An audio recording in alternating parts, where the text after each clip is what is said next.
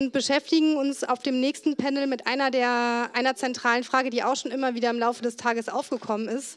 Das ist die Frage des Wasserzugangs und des Klimawandels in der Region. Ich will da jetzt gar nicht weiter darauf eingehen, das machen unsere Panelistinnen. Leider sind alle drei online zugeschaltet, das hätten wir uns anders gewünscht. Der eine ist der Medico-Partner Egid Ibrahim, der, habe ich ja schon eingangs gesagt, einfach keinen gültigen Pass bekommen hat. Der wäre wirklich sehr gerne hier gewesen, das hätten wir uns auch gewünscht. Hildyard aus London, das war klar, dass der online dazukommt, und Kathrin Henneberger, Abgeordnete von den Grünen, musste leider kurzfristig einen Termin in Hamburg wahrnehmen und nimmt deswegen auch online teil. Moderiert wird das Panel von Erdem Ayboga, stellvertretender Leiter der Rosa-Luxemburg-Stiftung Hessen, bei dem ich mich ganz herzlich bedanken möchte. Erdem hat uns im Vorfeld der Konferenz unterstützt. Wir haben Sachen gemeinsam geplant und auch die Rosa-Luxemburg-Stiftung unterstützt diese Konferenz. Also vielen Dank auch an der Stelle nochmal und ich freue mich auf ein spannendes Panel von dir.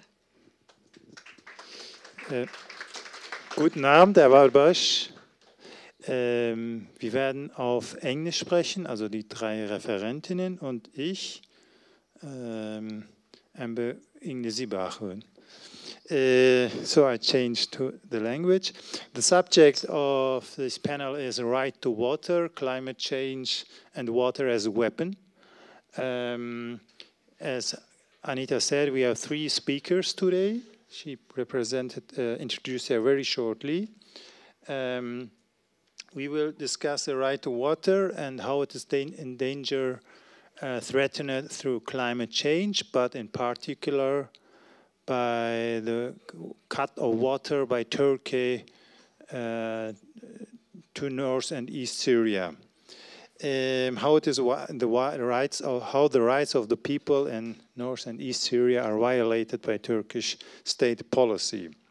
We all experience climate change here in Germany, but the people for maybe 4 or 5 years, but the people of Syria, Kurdistan, Mesopotamia, all of Western Asia experience it for more than 20 years in a dramatic way.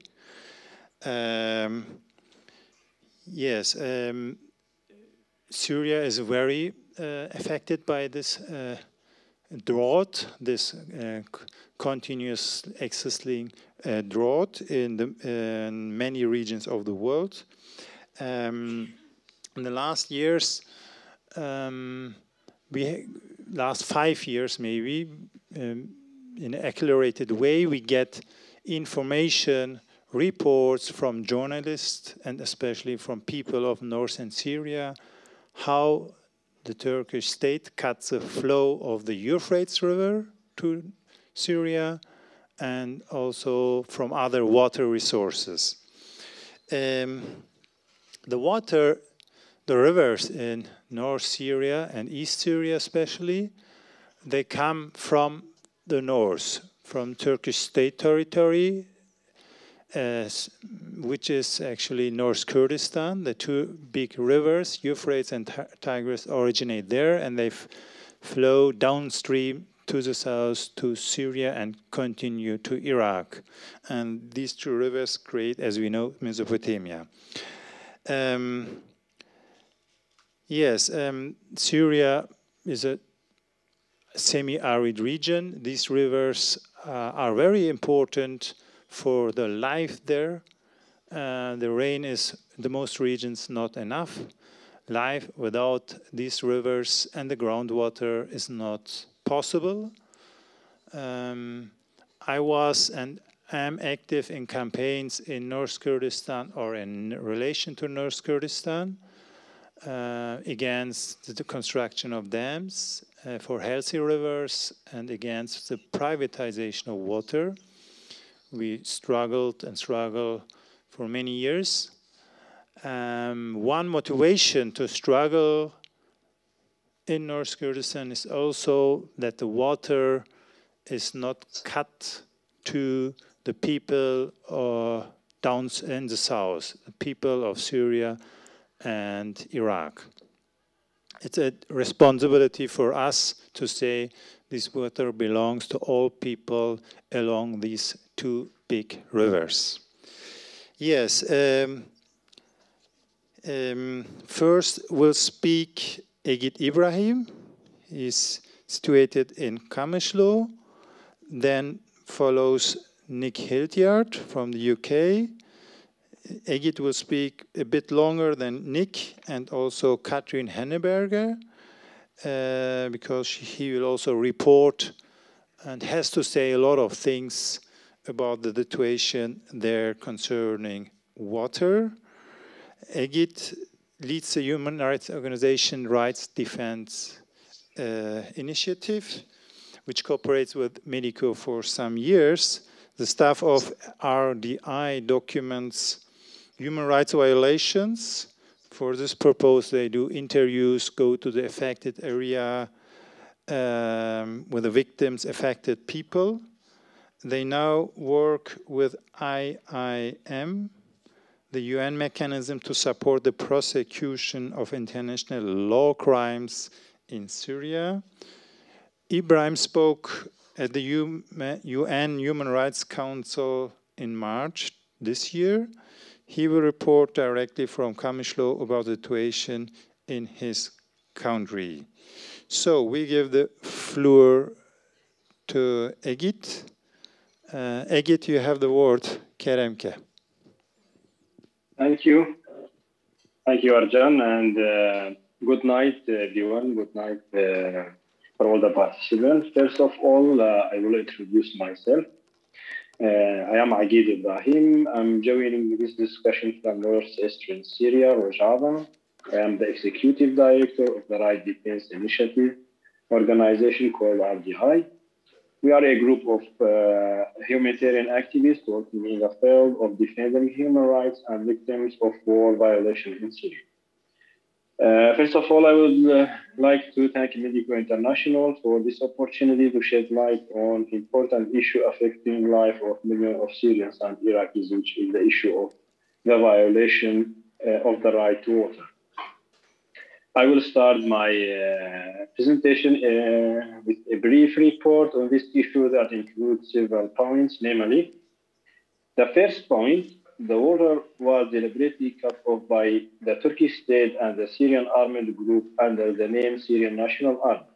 The goal of this violation to use it as a weapon of war by cutting off the Euphrates River water from the Syrians, as well as cutting off the water coming from a log pump station in the city of Sarekaniye, which Turkey occupied in 2019 when it launched a military operation under the name Spring of Peace. It occupied large areas of Syrian territory with a width of 30 kilometers and a length of 120 kilometers. Through these measures, Turkey targets the area under the autonomous administration of northeastern Syria to pressure them economically and politically. Through these retaliatory measures by cutting off the water, which is the main source of livelihood for nearly 12 million people. In addition to the fact that the Euphrates River is the main source of electricity that reaches more than 5 million Syrians. During the past years, between 2014 and 2017, most of the area through which the Euphrates River passes were under the control of the Islamic State, ISIS. Cities like Raqqa, Deir ez-Zor, and in these years, the Turkish state didn't carry out any water cuts. But after the autonomous administration and the international coalition had liberated this area and controlled the dams on the Euphrates River, the Turkish state cut off the water with the aim to put pressure on the autonomous administration by starving millions of people. 90% whom depend on agriculture as a main source of livelihood, including the dams that generate electric power that feed more than 5 million Syrians to be out of service. Here we can say that cutting off water by the Turkish state is a crime because of the widespread and deliberate case. I will speak a little bit about the geographic and political context, so to give a full view of the situation here. So we have two sources for the water that coming to the northeastern Syria. One of them is the Euphrates River, run approximately 680 kilometers in Syria after crossing Turkey. It enters the Syrian land near the city of Jarablus, passes through the city of Abu Kamal, there enters the Iraqi territory. 3 dams were built on the Syrian portion and are used by hydroelectric power plants. Rojava dams and the dam of Tafta, also Al-Hurriya dam. The 3 dams usually provide power and drinking water to around 5 million Syrians. In 1987, Turkey entered into a bilateral agreement with Syria, allowing 500 cubic meters per second of Euphrates water to enter Syria.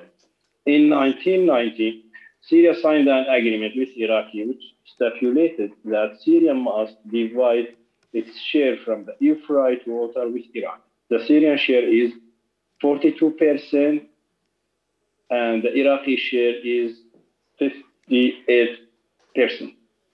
Nevertheless, 70% decrease in water level was recorded in the Euphrates River due to the retaining by Turkey. The Euphrates River has been in a sharp decline since January 2021. It should be noted that the minimum monthly quantity of water coming from the Euphrates River to Syria in March 2021 was estimated to be 227 cubic meters per second, despite the 500 cubic meter agreement with and continued to decline up until now. This was happening despite the fact that people needed more water in the summer season, notably for drinking consumption, irrigation, for animal farming, and water from the Euphrates River was also extracted in Deir ez-Zor to be transported to Hasaka along the Khabur River in northeast Syria, also affected by water shortage as mentioned above. The second source is Al-Khabur River. It starts in Turkey also and enters the Syrian territory near the city of Ras Al Ain and Talha. Passes through Tel Tamer and Hasaki cities and joins the Euphrates River near Al-Busayra in Syria. It was stated above since October 2019, the Syrian National Army interrupted the water flow from the Alok water pumping station over 20 times, which lead 1 million people without access to water around Tel Tamer and Hasaki. Now I will speak a little bit about the result of these measures by the Turkish state. As a result, the population of northeastern Syria entered in a humanitarian catastrophe as the quantity of water is getting more and more limited. This leads to the unavailability of most pumping stations for drinking and irrigation water at the minimum level to allow efficient connection is not reached. This also reduces the ability of the water to self-purify and to drain in the lower Euphrates stream and increases the number of pollens and their construction in the water. This leads to different types of health problems: kidney, skin, and parasitic diseases, urinary tract infection, poisoning, and dehydration cases, especially among children, which also increase the risk of an outbreak of COVID-19 Only in the hospital of Hasaki last year, dozens of children died because of water pollution. And in addition, today, the health authority in the autonomous administration of northeastern Syria announced the spread of cholera in the area of Deir ez-Zor and Raqqa near the Euphrates River. The reason is due to the drought of the river and its transformation into swamps, and it led to the death of 3 people last night and dozens of infections, and this alerted a health disaster in the area. Also, around 500,000 people from northeast Syria are left without water, out of population of 5 million. In Hasaka city, this imposes new physical and economic burdens on civilians in different conditions as they are forced to purchase water from tanks, which are mostly unclean and unsafe, putting their lives at risk and causing more food and water insecurities. At the national level, reports speak about over 12 million Syrians facing severe consequences from the lack of rain and water in the Euphrates regions. This poses a threat as well to livestock and agricultural resources. Therefore, the 2020 and 2021 and 2022 harvest season was very poor, and this situation not only affects current crops, but it will also have an impact in the next 2 years, according to the FAO analysis on the Syrian Arab Republic 1980 and 2021.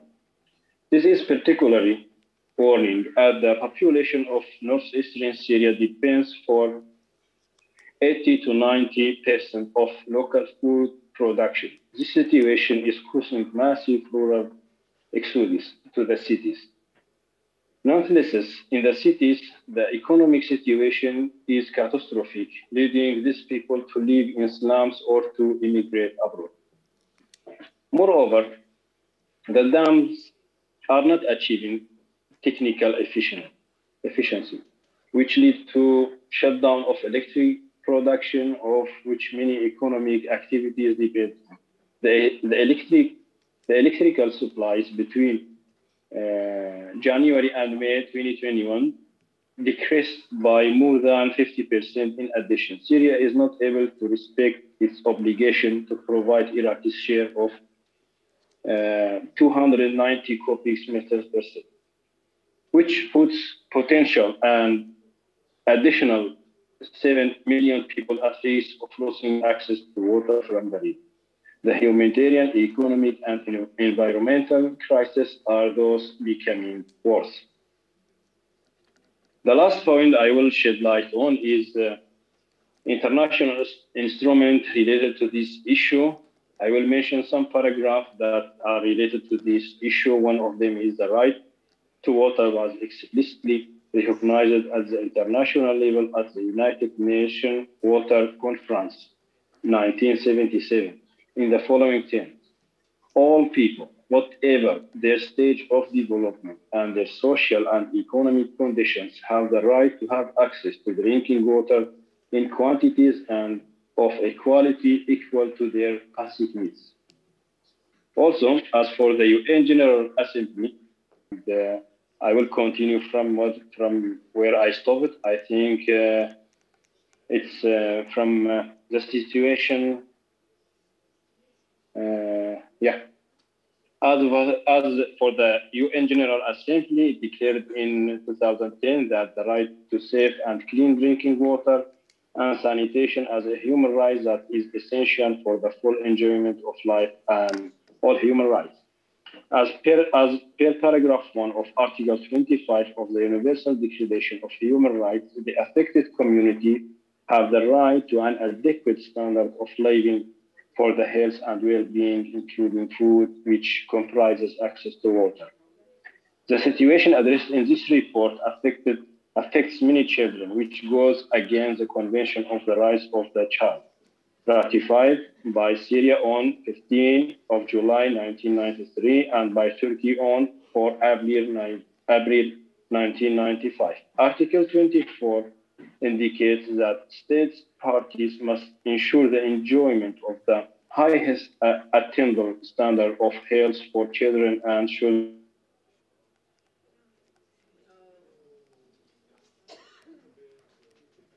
ensure adequate nutrition food of the child, stated in its general comments number 7. A gender perspective should be considered while dealing with this case. Indeed, women are also affected by the situation, and as stated in the Convention on the Elimination of All Forms of Discrimination Against Women, assessed by Turkey in 1985 and by Syria in 2003, state parties shall take all appropriate measures to eliminate discrimination against women in rural areas, in order to ensure on a basis of equality of men and women that they participate in and development, and in particular shall ensure to such women the right to enjoy adequate living conditions. Sorry. I will just speak, maybe the internet is very weak. Additionally, the International Law Commission said in the third report on the law of non-navigational uses of international water courses that withholding by diversion or other means of water from a system state, so as to place in jeopardy the survival of civilians, pollution, or to imperil the availability of the environment is prohibited in peacetime and in time of armed conflict. According to the ICRC rules on customary international law, deliberate starvation of civilians is considered a violation of laws and customs of war subject to criminal prosecutions. As a result or recommendation that we can have from this short report is, in view of the above, we must urge the state of Turkey to respect its international legal obligation and commitment with respect to human rights, to stop limiting water access from the river to northeast Syria, and to respect, promote, and fulfill the right to water of the population, and to provide access to remedy for communities and individuals affected by the after-mentioned violation. We should have a mechanism to push Turkey to stop this violation to right to water for the Syrian people, and here is the role of civil society, the national community, and human rights organizations. This mechanism will work if really we want to protect people and give them this assistance to stay in their homes and land. Thank you for your patience, and I hope that I could provide some useful information about this issue. Thank you, Arjan. Thank you, Egid. An important speech about how the violation of water as a right of violation of water is happening, and he focused also on the international conventions and instruments and listed his requests. Now we continue with Nick Hildyard. Hello, Nick. Hi. Make a small How are you? Fine, fine. And you? I'm very well. It's great to see you. Yes, for me too. Nick works for the British NGO The Corner House, whose principles are solidarity and mutual learning. He has been involved with water issues in environmental and social justice movements for over 40 years.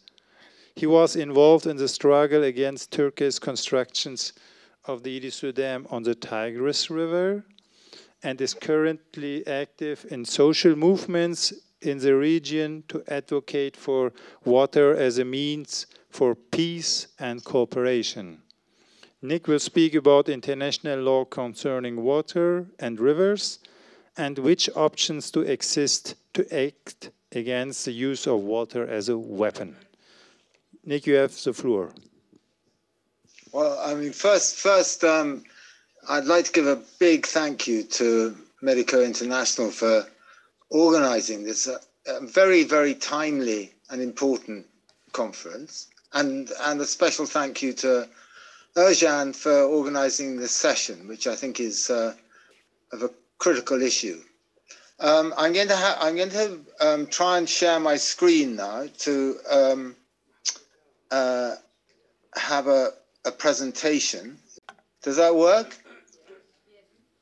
Yes. Okay. Well, I mean, first of all, I'd like to share some thoughts on. Let me just see that this one goes right. There we are. Share some thoughts on water as a vehicle for peace rather than violent conflict. I think many, particularly policymakers, have spun a rather convenient myth that those who rely on shared waters, shared sources of water, are somehow forever condemned to a perpetual state of violence or near violence in competition over that shared resource. In fact, historically, the reverse is true. Water has historically been a catalyst for peace rather than a cause for war, for collaboration rather than conflict. I mean, certainly there have been disputes over water, no one's denying that. But where conflict has erupted, including violent conflict, is very rarely because of an absolute scarcity of water. Instead, conflict tends to result from politically generated scarcities, rooted always in inequalities of power that enable one group to deny others access to water. This is the Ataturk Dam. In the case of North and East Syria, the prime threat to water security, in my view, is not an absolute shortage of water, but the imperialist exploitation by successive Turkish regimes of Turkey's geographical position unilaterally to control the downstream flow of the Tigris and the Euphrates rivers. And this hegemonic power has not come about by accident. It's a result of a deliberate policy. Under its ambitious Southeast Anatolia project, known as GAP, after its Turkish name, Turkey has been building huge storage dams on the Tigris and the Euphrates. As I mentioned, this is the Ataturk Dam on the Euphrates in Turkey. Now, together with two other major dams, Keban and Karakaya, also on the Euphrates, Ataturk provides Turkey with the capacity to store some 90 billion cubic meters of water. Now, just to give you an idea of how much water that is, it's a volume that exceeds the entire annual flow of both the Tigris and Euphrates put together. The entire annual flow. And Turkey has used this upstream control of Euphrates to block downstream flows on a number of occasions. In 1990, I mean, Egid has already given some examples, but just to give you a few more. In 1990, when it filled the Ataturk Dam, Turkey blocked all downstream flows to Syria and Iraq for 9 full days. That means that no one downstream was getting any water down the Euphrates. In 2014, to exert pressure on Syria, it again cut off flows, depriving millions of people around Aleppo of water. And here's a press clipping around that. It caused the Lake Assad to drop 6 feet in depth. And it's this use of water as a weapon that has led the UK Defence Forum to describe Turkey's GAP project as, and I'm quoting here, one of the region's most dangerous water time bombs. Even if the flow of the Tigris and Euphrates is not entirely blocked by Turkey, the irrigation and other projects being developed under GAP have drastically reduced downstream flows to Syria and Iraq on a daily basis. And this is a diagram projecting the reduced share of the Euphrates going to Syria and Iraq as a result of dams and other developments upstream in Turkey. By 2040, just at the end of this diagram, Turkey will be taking more than half of the river's flows, the Euphrates flows. leaving little for downstream states.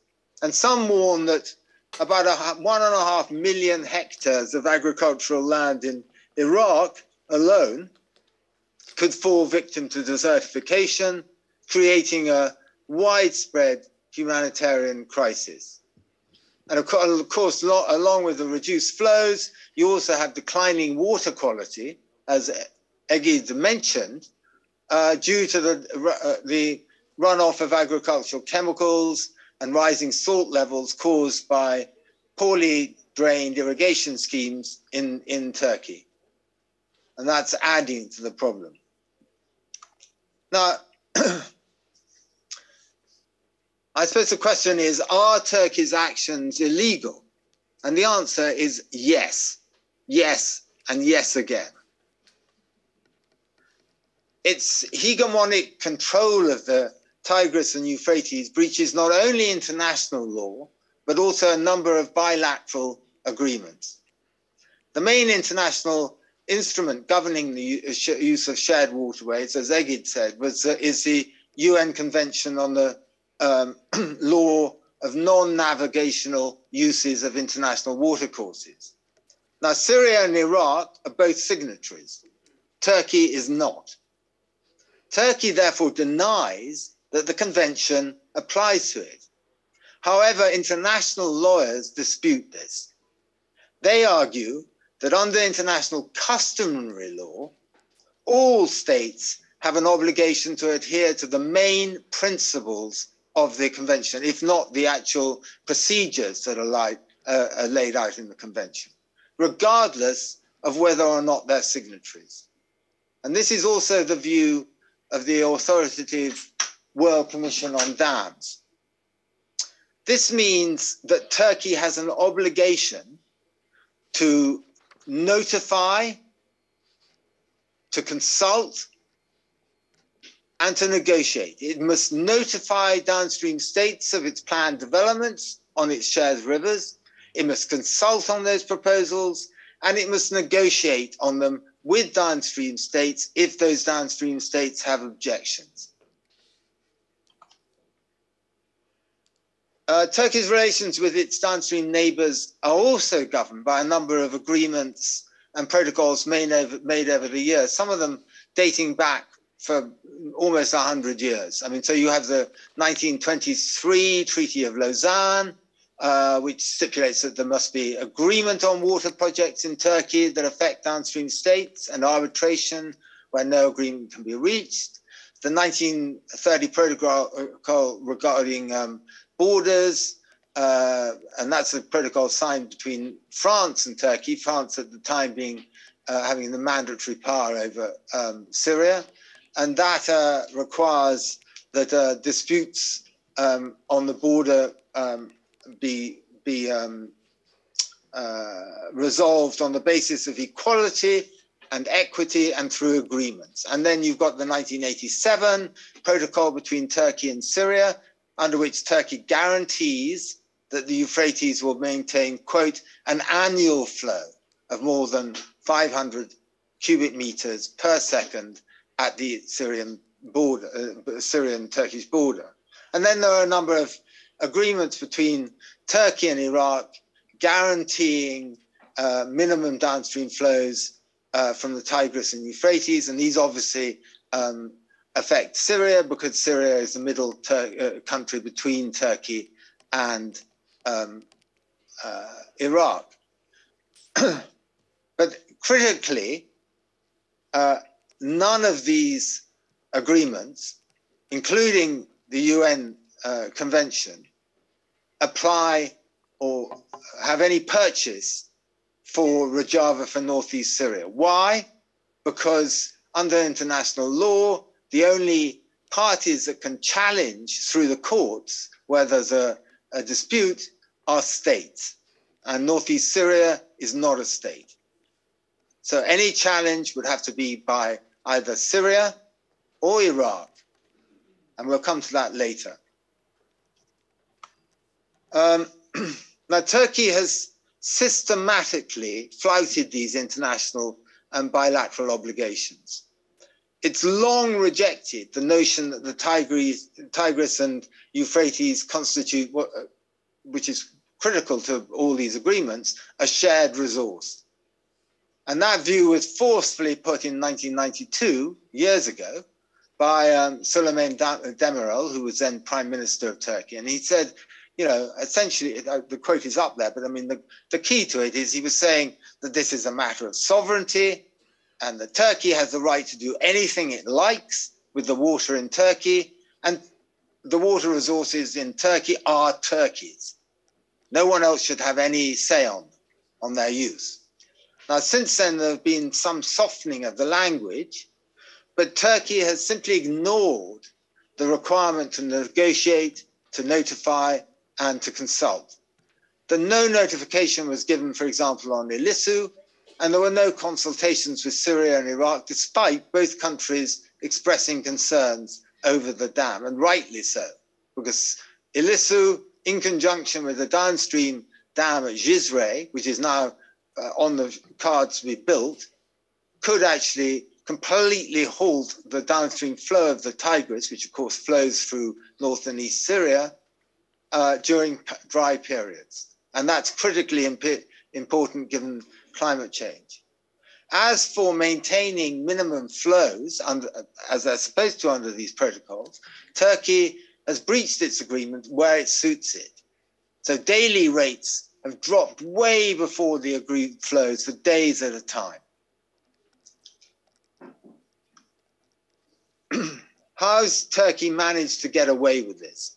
Well, one reason is that Turkey is a key NATO partner, and its NATO allies who could exert pressure on Turkey have been reluctant to do so for fear of alienating Turkey, and that is even more the case today after Putin's invasion of Ukraine.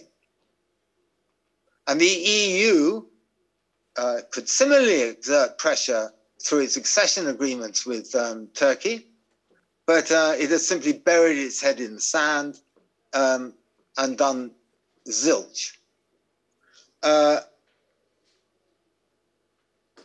relative weakness of Iraq, particularly post the US-led invasion 20 years ago, and the relative weakness of Syria, given the current conflicts, have also allowed Turkey to get away with it, since any legal challenge to Turkey would have to be mounted by Turkey or Syria, neither of whom are prepared to take on Turkey in the courts.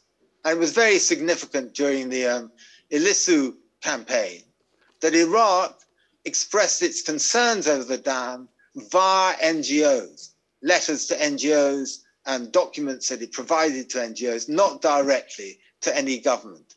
And it did that because it was simply too weak to really stand up and put its head over the parapet. Russia is now a regional power and might have been able to act as a mediator, but following Putin's invasion of Ukraine, this is now unlikely, and Turkey will again capitalize on this. And of course, Turkey and Russia are developing their own relationships. As for non-state actors, well, as I said, like Northeast Syria, for example, or NGOs or community groups or whatever, they're just simply not in a position to challenge Turkey through the courts, since state parties only have access to those courts. Now, what are ways forward? And this is my last slide. Does this mean that social movements in North and East Syria and elsewhere can do nothing at the international level to hold Turkey to account? Absolutely not. The UN system can and should be used to expose Turkey and to seek redress. And Egid and the Rights Defense Initiative and Shetim have already shown the way forward in this regard with their various complaints to UN human rights rapporteurs. And I think that this is a very important initiative. Alliances by social movements can and should be built with UN member states to press the UN Security Council to act against Turkey. the Security Council has discretion to investigate any dispute which might endanger peace. Now, obviously, social movements do not have state status, but they can build alliances with member states on that Security Council. They can publicize their concerns. They can use that as a forum to organize and also to expose Turkey's actions. Alliances can and should be built with social movements and parliamentarians in Iraq and in Syria to pressure those governments to hold Turkey to account through the courts and to negotiate a trilateral agreement fit for the 21st century. Alliances can and should be made with social movements and parliamentarians in Europe, in the European Union, to make Turkey's accession agreements to the European Union contingent on it upholding international customary law on shared rivers. And there's work to be done too at the regional level, in my view, in drafting a citizens' trilateral water sharing agreement that reflects the demands of the grassroots rather than just governments and elites. And the water forums that have been organized by social movements in North and East Syria and in Iraq could be used as a basis for this work. I see it as an organizing tool, a way of exposing and discussing the issues, but also the way forward. And then once that draft treaty has been drafted, a tool that can be used in those other forums that I mentioned. I'll leave it there, and I look forward to discussing the issues raised. Many, many thanks. And again, Ercan, thank you so much for organizing this. And Egid, thank you so much for your very, very good presentation, which is tip-top. So I'd love to hear more about what has happened to those complaints to the UN rapporteurs. Thank you also, Nick, for this great speech. We go a step further, and we are very happy that Kathrin Henneberger joined our panel. To introduce Kathrin, she's a deputy in the German Federal Parliament for the Green Party since last year. Before, she has been an activist of the climate justice movement, especially in the organization Ende Gelände. She has been active also in the youth organization of her party. With the climate justice, she struggled for the defense of forests and villages in Western Germany against coal plants. She focuses on global climate justice and joins for several years the World Climate Conferences. In the parliament, she is a member of the two commissions, Economic Cooperation and Development, as well Climate Conservation and Energy. Yes, we are very happy, and you have the floor, Kathrin, please. Vielen Dank, dass ich heute bei euch sein darf. Leider kann ich nicht vor Ort sein, weil ein lieber Freund / Aktivist gerade hier in Hamburg einen Moment, wegen einer Kathrin, ja? Ganz kurz. Is everything okay with the translation? Okay. Okay, continue. Mach weiter. Entschuldigung. Ja, ich kann leider nicht vor Ort sein, weil ein lieber Freund und Aktivist von mir wegen einer Aktion gegen Atom gerade hier eingesperrt seine Zeit verbringt und heute sozusagen die Möglichkeit war, ihn noch zu besuchen, während er noch im Gefängnis ist. Und das wollte ich auf jeden Fall machen. Und deswegen bin ich jetzt digital zugeschaltet.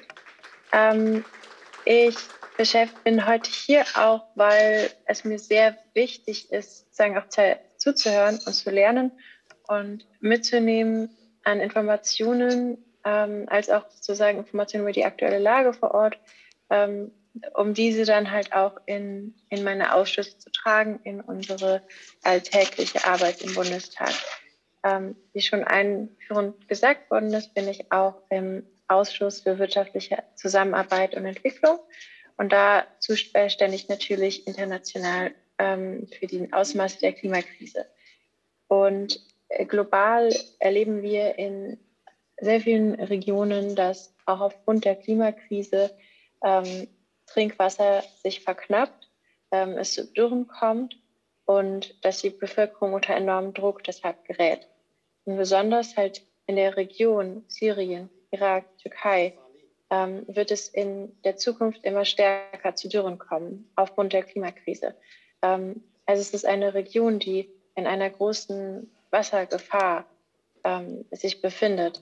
Und im Angesicht sozusagen dieser Situation, also mit den Auswirkungen der Klimakrise, mit den Treibhausgasen, die jetzt schon in der Atmosphäre sind, ist es umso wichtiger, dass grenzübergreifend das Wasser fair geteilt wird und dass grenzübergreifend ein gutes Management des Wassers, der Wasserflüsse, der Quellen, aber auch des Grundwassers, der Seen bereitet wird. Aber aktuell passiert ja das Gegenteil, beziehungsweise seit langem passiert schon das Gegenteil. Und die Türkei, ich hoffe, es ist okay, wenn ich das so sage, setzt Wasser, der Zugang zum Wasser hier praktisch als Waffe ein, als Waffe gegen die Bevölkerung. Denn in dem Moment, wo man Wasser einem Teil der Bevölkerung auch halt in anderen Ländern untersagt, ist es halt es ist halt einfach ein direktes Verbrechen an den Menschen dort.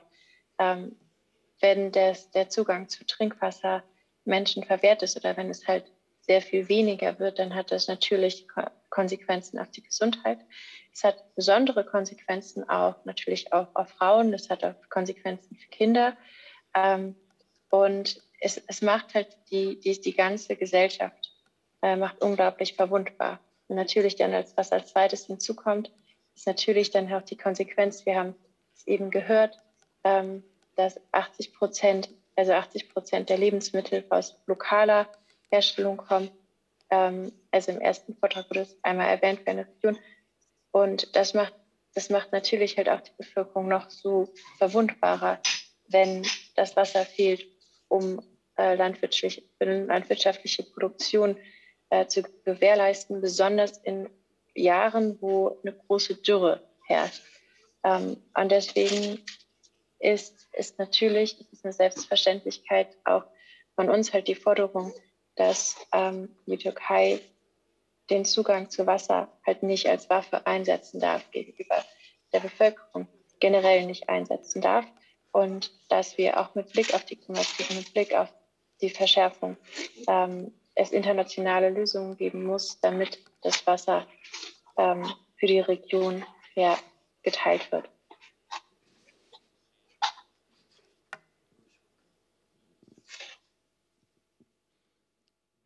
Das war's. I mean, in this panel, I would say I heard more, let's say, proposals and ideas than maybe I expected in the beginning. So there's on the one way, if I could summarize, to raise the pressure on Turkey using, of course, UN, but political pressures at European international level, especially by civil society, lawyers, but also by deputies who are interested to work with us. That's the one way. And everybody of us is also requested to support such efforts, as water is a basic element for life and each economic activity. I don't need to repeat this. The other point is to the issue of it's looking to programs, projects at the ground to adapt to climate change, which actually the people experience for 20 years. This is something which Nick especially highlighted, water harvesting and so on. But this is something I would say is also important, or adapt the crops. But the critical issue is to work just this year, starting this year in a bigger campaign to raise pressure on international level to criticize Turkey's approach in a broader campaign. Something like this we need. I mean, the situation is very crucial. 1-2 more years without waters, it would be much more destructive for the millions of people, for water, drinking, agriculture, energy, health. Yes, at this point, I close the panel. Thank you for listening, and we continue with the other discussions. Quel expert.